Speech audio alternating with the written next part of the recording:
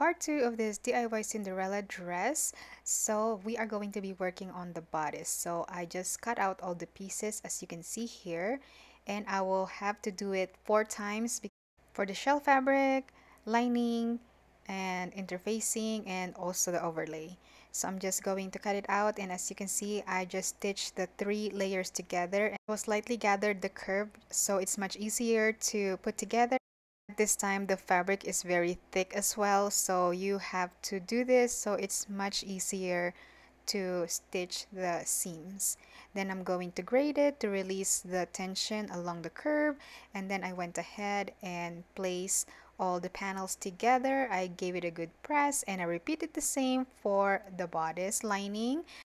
Time to insert the boning. As you can see, I just used the seam allowance as channel for the bonings. Then I secure the top and the bottom of the lining so the bonings will not move. Match the correct side of the shell and lining together at the neckline, and I'm gonna stitch it right along here. Then I'm going to trim off the excess fabrics, and I flipped the lining over, then I gave it a good press and it should look something like this. Finished the bottom with a bias tape and I added a closure and the shoulder detail, but I'm sorry I don't have a video of that.